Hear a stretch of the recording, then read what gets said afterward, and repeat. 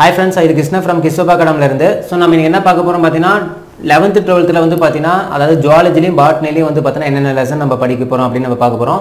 இதுக்கு முன்னாடி வந்து பாத்தீனா என்ன வீடியோல கொடுத்திருந்தோம் சோஷியல் சயின்ஸ் அதாவது ஹிஸ்டரி, ஜியோகிராஃபி அதுக்கு அப்புறம் பாத்தீனா பொலிட்டிக்கல் சயின்ஸ் இதெல்லாம் வந்து என்னென்ன பாடம் படிக்கணும் அவுட் ஆஃப் புக்ல இருந்து என்னென்ன பாடம் படிக்கணும் நான் சொல்லிருந்தேன். சோ இதல பாருங்க ஃபர்ஸ்ட் 11th புக்ல பாருங்க பாட்னி அதாவது தாவரவியல்ல வந்து பாத்தீங்கன்னா ஃபர்ஸ்ட் லெசன் என்னன்னு பாத்தீனா பல்லுயிர் தன்மை அதாவது பயோடைவர்சிட்டி ஓகேவா. சோ இந்த பாடமும் பிளஸ் வந்து பாத்தீனா செகண்ட் வந்து பாத்தீனா செல் உயிரியல் செல் பயாலஜி. சோ இந்த ரெண்டு பாடமும் என்ன பண்ணனும் முக்கியத்துவம் கொடுத்து படிக்கணும். ஃபர்ஸ்ட் பாடமும் செகண்ட் பாடமும் ஓகேங்களா. சோ எதுல 11th பாட்னில ஓகேவா. சோ ரிமைனிங் லெசன்லாம் படிக்கணுமாங்க சார்னா ரிமைனிங் லெசன் நீங்க படிக்கிறது படிக்காது உங்களோட இஷ்டம். பட் என்னன்னா சப்போஸ் நம்ம நீங்க 6th to 10th வரைக்கும் நீங்க வந்து பாத்தீனா என்ன லெசன் படிச்சிருப்பீங்க ஆல்ரெடி நான் என்ன லெசன் படிக்கணும் நான் கொடுத்திருப்பேன். அதை படிச்சிட்டு அது ஓரியன்டடா ஏதாவது வேற ஏதாவது லெசன்ல இருந்துச்சுன்னா அதோட புக் பேக் क्वेश्चन மட்டும் படிச்சீங்க உள்ள இன் டெப்தா படிக்க தேவையில்லை ஓகேங்களா. ஏனா நம்ம அப் டு 10th வரைக்கும் நீங்க தரவா இருந்தாலே போதும் பிளஸ் இந்த ரெண்டு பாடமும் ஓகேவா. ஏனா இது ரெண்டுமே வந்து பாத்தீனா உங்களுக்கு வந்து பயோடைவர்சிட்டி அதாவது பல்லுயிர் தன்மை அப்படிங்கறப்ப உங்களுக்கு ஃபுல்லாவே இந்த ஐந்துலக வகைப்பாடு இருக்கு பாத்தீங்களா. சோ அது எல்லாமே உங்களுக்கு வந்துரும் ஓகேங்களா. சோ புரோட்டிஸ்டா உலகம் அதுக்கு அப்புறம் பார்த்தா தாவர உலகம் விலங்கு உலகம் சோ அந்த இது எல்லாமே இதுக்குள்ள வந்துரும் ஓகேங்களா. சப்போஸ் உங்களால இது படிக்க முடியல அப்படினா அட்லீஸ்ட் முக்கியமான பாயிண்ட்ஸ் மட்டும் நோட் பண்ணிட்டு புக் பேக் क्वेश्चन நல்லா தரவா படிச்சுங்க ஓகேங்களா. சோ 11th ல இந்த ரெண்டு பாடமும் பிளஸ் 12th ல அதே மாதிரி அப் டு 10th வரைக்கும் நீங்க சயின்ஸ் முடிச்சிட்டீங்க அப்படினா மட்டும் 11th 12th வாங்க ஓகேங்களா. சயின்ஸ் ஓரளவு முடிச்சிட்டேன் அப்படிங்கற பட்சத்துல இதுல இருக்கிற புக் பேக் क्वेश्चन எதுமே நான் படிக்க முடியல அப்படினா அட்லீஸ்ட் புக் பேக் क्वेश्चन உள்ள இருக்கிற ஹைலைட்டடான பாயிண்ட்ஸ் மட்டும் நோட் பண்ணி வச்சு படிங்க ஓகேங்களா. அது படிக்காம டைரக்டா வந்து படிக்கிறேன்னு வந்து படிச்சிட்டு இருக்காதீங்க. அது உங்களுக்கு யூஸ் இல்லாம தான் இருக்கும் எக்ஸாம்ல ஓகேங்களா. சோ அடுத்து 12th பாட்னில வந்து பாத்தீனா செகண்ட் லெசன் தாவர உள்ளமைப்பியல் அதாவது பிளான்ட் அனாட்டமி ஓகேவா. சோ இதுவும் அதுக்கு அப்புறம் பாத்தீனா தாவர செயலியல் ஓகேவா. சோ பிளான்ட் சைக்காலஜி ஓகேவா. So physiology.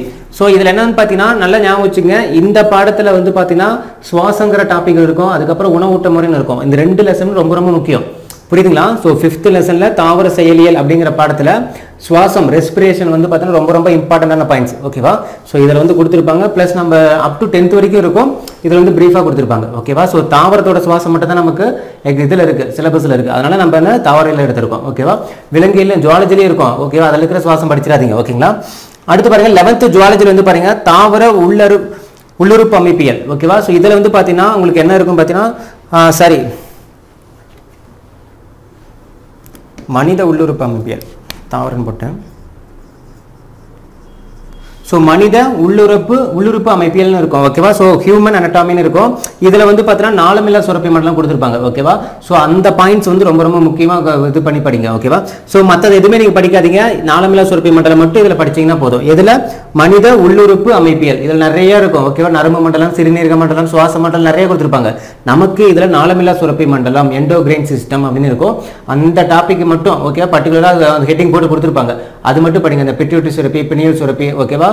சோ அந்த எண்டோகிரைன் சிஸ்டம் ஓரியன்டடா வரும். அது மட்டும் நீங்க படிச்சா போதும். இதுல 3rd லெசன்ல 4th லெசன்ல பாருங்க மரபியல் ஜெனெடிக்ஸ் ஓகேவா. சோ இது நம்ம ஃபுல்லா படிச்சு தான் ஆகணும்.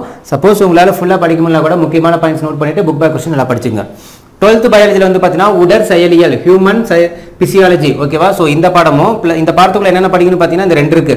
ஒன்னு வந்து பாத்தீனா குருதி சுழற்சி இன்னொன்னு வந்து பாத்தீனா இனப்பெருக்கம். இது ரெண்டு மட்டும் படிச்சா போதும். இந்த பாடம் ஃபுல்லா படிக்கணும் அவசியம் கிடையாது ஓகேவா. சோ இந்த பாடத்துல வந்து நாளமில்லா சுரப்பி மண்டலம் எண்டோகிரைன் சிஸ்டம் படிக்கணும். இதுல ஃபர்ஸ்ட் பாடத்துல வந்து பாத்தீனா குருதி சுழற்சி அதாவது என்னன்னா பிளட் சர்க்குலேஷன் ஓகேங்களா. சோ அந்த இது இதயத்தை பத்தி கொடுத்திருப்பாங்க ஹார்ட் பத்தி கொடுத்திருப்பாங்க ஓகேவா. சர்க்குலேஷன் அப்படிங்கற ஹெட்டிங்ல வந்து இங்கிலீஷ்ல கொடுத்திருக்கோம் தமிழ்ல வந்து குருதி சுழற்சின்னு கொடுத்திருப்பாங்க. அதுக்கு அப்புறம் பாத்தீனா இதே பாடத்துல கடைசியா என்ன கொடுத்திருப்பாங்க இனப்பெருக்கம் கொடுத்திருப்பாங்க. என்னது ரீப்ரொடக்டிவ் சிஸ்டம் ஓகேவா. சோ அதுவும் இந்த ரெண்டு மட்டும் படிச்சீங்கன்னா போதும். எதுல உடல் செயலியல்ல ஓகேவா. சோ ஜுவாலஜில ரொம்ப ரொம்ப முக்கியமானது இந்த ரெண்டும் ஓகேங்களா. அதுக்கு அப்புறம் பார்த்தீங்கன்னா சுற்றுச்சூழல் அறிவியல் அதாவது என்விரான்மெண்டல் சயின்ஸ்னு ஒரு பாடம் செப்பரேட்டாவே கொடுத்திருப்பாங்க. அது சும்மா ஃபுல்லாவே வந்து பார்த்தீங்கன்னா உங்களுக்கு EVS ஓரியன்டடா தான் ஓகேவா. சுற்றுச்சூழல் பாதுகாப்பு அது சம்பந்தமா தான் இருக்கும். சோ இந்த பாடம் வந்து லைட்டா பாத்துங்க ஓகேவா. அட்லீஸ்ட் புக் பேக் क्वेश्चन பாத்துங்க. சோ இந்த 11th பாட்டனி ஜுவாலஜி அதே மாதிரி 12th பாட்டனி ஜுவாலஜில வந்து பார்த்தீங்கன்னா நான் சொல்ற எந்த லெசன் ரொம்ப இம்பார்ட்டன்ட் கொடுத்து நீங்க படிக்கணும்னு பார்த்தீங்கன்னா இதுல வர்ற சுவாசம் ஓகேவா. அதுக்கு அப்புறம் எடுத்ததுமே இத படிச்சிட்டு மத்தத படிங்க ஓகேவா. இந்த பாடத்துல வர சுவாசம் அதாவது ரெஸ்பிரேஷன் இதுல வர்ற நாளமில்லா சுரப்பி மண்டலம் இதுல வர்ற குருதி சுழற்சி அதாவது சர்க்குலேஷன் ரீப்ரொடக்டிவ் சிஸ்டம் இந்த நாலும் படிச்சிட்டு ஓகேவா. சரி மொத்தம் 5 இருக்கு. இந்த 5ம் படிச்சிட்டு அதுக்கு அப்புறம் நான் சொன்ன ஒவ்வொரு லெசனுக்குள்ள உள்ள போய் முக்கியமான பாயிண்ட்ஸ் நோட் பண்ணிட்டு அதோட புக் பேக் क्वेश्चन மட்டும் நீங்க படிச்சீங்கன்னா போதும் ஓகேவா. அதுக்கு அப்புறம் பார்த்தீங்கன்னா பிசிக்ஸ் கெமிஸ்ட்ரி படிக்காதீங்க. கெமிஸ்ட்ரி வந்து பார்த்தீங்கன்னா 11th 12th இருக்குது அப்படியே விட்டுருங்க ஓகேவா. ஸோ நீங்கள் அந்தளவுக்கு டெப்த்தாக போய் படிக்கணும்னு அவசியம் கிடையாது. சப்போஸ் இந்த அமிலம் காரம் உப்பு சம்மந்தமாக ஏதாவது பாடத்தில் கொடுத்துருந்தாங்கன்னா அதோட புக் பேக் கொஸ்டின் மட்டும் பார்த்துங்க. இன் டெப்த்தாக போய் படிக்கணும்னு அவசியம் கிடையாது. ஏன்னா நீங்கள் அப் டு 10th வரைக்கும் இருக்கிற கெமிஸ்ட்ரி கரெக்டாக நீங்கள் படித்தாலே போதும் ஓகேவா. ஏன்னா அதில் வந்து 2 to 3 கொஸ்டின்ஸ் தான் கேட்பாங்க. பிசிக்ஸ்லையும் அதான் கேட்பாங்க, கெமிஸ்ட்ரியிலும் 2 to 3 கொஸ்டின் தான் கேட்பாங்க. அதை நீங்கள் 10th வரைக்கும் நீங்கள் படித்தாலே போதும். இல்லை சார் நான் படிக்கணும் அப்படின்னா நீங்கள் தாராளமாக அப் டு 10th வரைக்கும் நம்ம என்னென்ன லெசன் சொன்னோம் அந்த லெசன் ஓரியன்டாக 11th 12th என்ன கொடுத்துருக்காங்களோ பார்த்தீங்கன்னா லைட்டு, அதாவது ஒளியல், அப்புறம் சவுண்டு, அந்த ஒளியல், காந்தவியல், மேக்னெட்டிக், இது சம்மந்தமாக அப்படி செப்பரேட்டாக பாடம் கொடுத்துருப்பாங்க. ஒவ்வொரு பாடமும் 70-80 பக்கம் இருக்கும். அட்லீஸ்ட் உள்ளே போய் நீங்கள் படிக்க முடியலாம் கூட மேலோட்டமாக படிச்சுட்டு புக் பேக் கொஸ்டின் எல்லாம் படிச்சுக்கோங்க ஓகேவா. என்னை பொறுத்த வரைக்கும் அப் டு 10th வரைக்கும் நீங்கள் படித்தாலே போதும் ஓகேவா. அவன் கேட்குற இதில் ஒரு 3 கொஸ்டின், அதில் ஒரு 4 கொஸ்டின், டோட்டலாக 7 கொஸ்டினா நீங்கள் 5 கொஸ்டின்ஸ் தாராளமாக 10th வரைக்கும் படித்தாலே அட்டன் பண்ணிடலாம். ஸோ அந்த 2 கொஸ்டின்ஸ்க்கோசரம் நீங்கள் அங்கே போயிட்டு ஃபுல்லாக கோ த்ரூ பண்ணிட்டு எல்லாத்தையும் குழப்பிக்க வேணும் ஓகேங்களா. ஏன்னா ஸ்டார்டிங் எல்லாமே படிச்சுங்க, கடைசியாக வந்து ரிவிஷன் பண்ண முடியாது. நீங்கள் ஸ்டார்டிங்கில் வந்து பார்த்தீங்கன்னா நிறைய டைம் இருக்கும், நிறைய படிப்பீங்க. ஆனால் கடைசி ரிவிஷனுக்கு நம்ம ஓவராலாக படிக்க முடியும். ஏன்னா ரிவிஷனுக்கு அந்த டைம் நீங்கள் ஒதுக்கணும். நீங்கள் எவ்வளோ படிக்கிறீங்க எல்லாமே 11th 12th ஃபுல்லாக படித்தாலும் ரிவிஷனுக்கு மினிமம் 2 months நீங்கள் கொடுத்தா மட்டும்தான் நீங்கள் படிச்சதெல்லாம் ரிவைஸ் பண்ண முடியும் ஓகேவா. நம்ம படிச்சுட்டேன் இப்போதைக்கு படிச்சுட்டேன் அப்படிங்கிறது பின்னாடி ஒன்றுமே ரிவைஸ் பண்ணாமல் போனீங்கன்னா படித்தது எல்லாமே வேஸ்ட்டு தான் ஓகேவா. ஸோ படிக்கிறது எவ்வளோ படிக்கணுமோ அளவாக படிங்க. அதை கண்டிப்பாக கடைசியாக ரிவிஷன் பண்ணுறதுக்கு உண்டான டைமை ஒதுக்கிட்டு படிங்க ஓகேங்களா. ஏன்னா படிக்கணும் இப்போ ஸ்டார்டிங்கில் எல்லாமே வேகமாக எல்லாமே படிச்சு வச்சுக்கலாம். பின்னாடி ரிவிஷன் பண்ணுறப்ப பாதி கூட நீங்கள் ரிவிஷன் பண்ண மாட்டீங்க. அப்போ டோட்டலாக வேஸ்ட்டு. நீங்கள் ரிவிஷன் பண்ணது மட்டும்தான் உங்கள் மைண்டில் நிற்கும். புரியுதுங்களா. ஸோ இதுதான் வந்து 12th 11th உடைய biology okay, botany zoology oriented syllabus ஓரியன்டான topic ஓகேவா. இந்த இம்பார்ட்டன்ட் டாபிக் ஃபுல்லாக படிச்சுட்டு உங்களுக்கு இல்லை சார் இன்னமும் 2-3 லெசன்லாம் எனக்கு முக்கியமாக படுது அப்படின்னா நீங்கள் தாராளமாக அதோட புக் பேக் கொஸ்டினோ இல்லை ஹைலைட்டட் பாயிண்ட்ஸ் வந்து நோட் பண்ணி படிச்சுக்கலாம் ஓகேங்களா.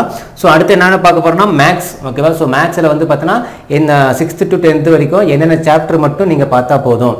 ஏன்னா சிலபஸ் ஓரியன்டானது என்னென்ன சாப்டர் மட்டும் பார்த்தா போதுங்கிறது அடுத்த ஒரு வீடியோ சொல்லிக்கிறேன் ஓகேவா. ஸோ இது கிருஷ்ண பாடம்லேருந்து உங்கள் கிருஷ்ணன். தேங்க்யூ.